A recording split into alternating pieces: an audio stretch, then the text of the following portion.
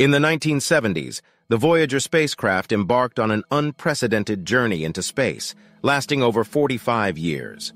These spacecraft, built and equipped in a very simple manner, provided unique data and were the first human-made objects to venture into interstellar space.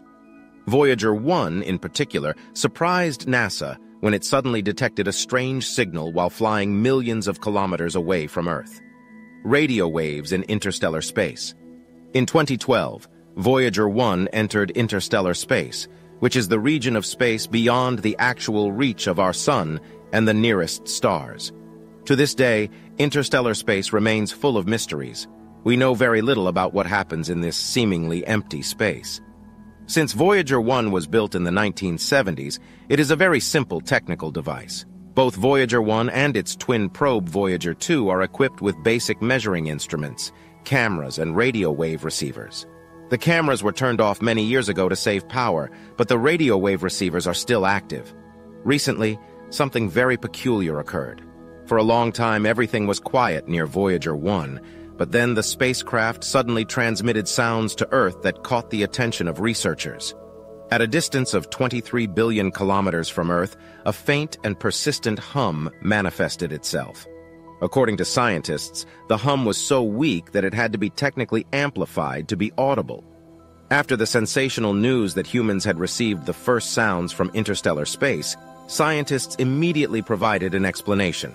It is highly likely that the faint waves originate from the gases within the interstellar medium, which consists primarily of hydrogen and plasma. There are disturbances that are probably still caused by the influence of solar winds, even at this distance in space. It remains to be seen what other data Voyager 1 and 2 will transmit in the coming months. Both probes will likely continue flying through space for thousands of years. However, NASA predicts that radio contact with the probes will cease this year, or at the latest next year. This will mark the end of an era that lasted over 45 years and provided humankind with a unique view of space. After all, the Voyager probes were the first to fully study and photograph the outer planets, as well as provide insights into the Kuiper Belt and the farthest regions of the solar system. Where does the solar system end? For a long time, researchers did not know the answer to this question regarding where our solar system actually ends and interstellar space begins.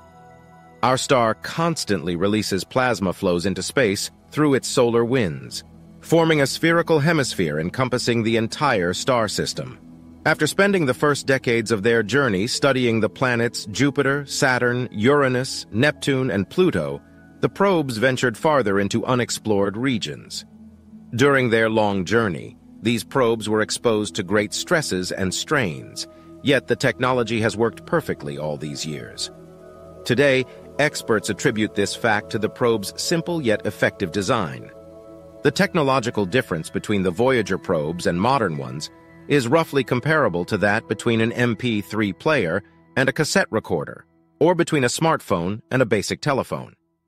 Naturally, researchers hoped that the technology would last long enough to allow us on Earth to obtain data from the edge of the solar system for the first time. These expectations were realized many years after Voyager 1 left the last planets behind. The probe radioed data about rapidly changing magnetic fields, having never before seen or measured where and how the basin of our Sun ends. Researchers were unaware of which layers of the heliosphere Voyager 1 was actually located in.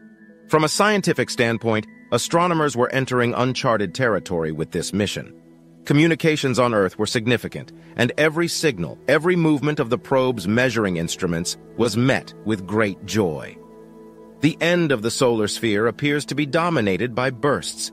It can be thought of as winds and luminous fields that sometimes overlap and become weaker or stronger at certain points.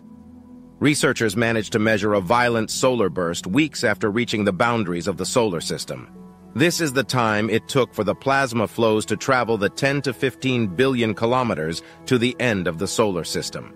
Plasma flows move through space at a speed of about 1,000 kilometers per s, making them much slower than light. For a plasma flow originating from the Sun to reach Earth, it usually takes only 1 or 2 days. Voyager has provided fascinating data on particle flows and solar winds, and has been able to receive radio waves from distant solar bursts at the edges of the heliosphere. The Sun's plasma clouds, which are still relatively hot and less dense, encounter the cooler and denser interstellar plasma. The aerodynamic difference shapes the heliosphere and compresses it at its outer edge. Voyager's measurements showed much denser flows just before the probe entered interstellar space. Our solar system is not static in space or firmly suspended in plasma. Instead, the Sun and its planets move through the interstellar medium at a speed of about 84,000 kilometers per h. Thanks to Voyager's measurements at the heliosphere's edge, these numbers have been confirmed for the first time. In a sense, the solar system was flying together with the small probe. It was a great surprise to see how the probe's flight behavior changed as soon as it entered interstellar space. The mystery of interstellar space. So far, we know very little about the vast space between the stars and star systems, between the outer limits of the solar system, the heliosphere, and the nearest star. There are empty spaces spanning 40,000 billion kilometers. At that point, we would reach our next neighboring star, Alpha Centauri. From there are still trillions of kilometers to the next star, and so on. Today, we already know that interstellar space is far from empty. On the contrary, it contains gas, particles, beams of light traveling through space, and the mysterious dark matter. The interstellar medium can be seen as the cosmic substrate or space itself. Until the beginning of the 20th century, researchers believed that the space in which our universe exists was actually empty, and that the stars and planets were firmly suspended within it. It was only through the work of Albert Einstein and some of his contemporaries that we know the entire universe is incredibly dynamic, and all objects are constantly moving and subject to change. It is highly likely that interstellar space and its underlying structures host forms of matter previously unknown, as well as structures and filaments along which the known forms of the universe move. Where are the Voyager probes headed? Both Voyager probes are equipped with plutonium batteries, which have an incredibly long lifespan but are not inexhaustible.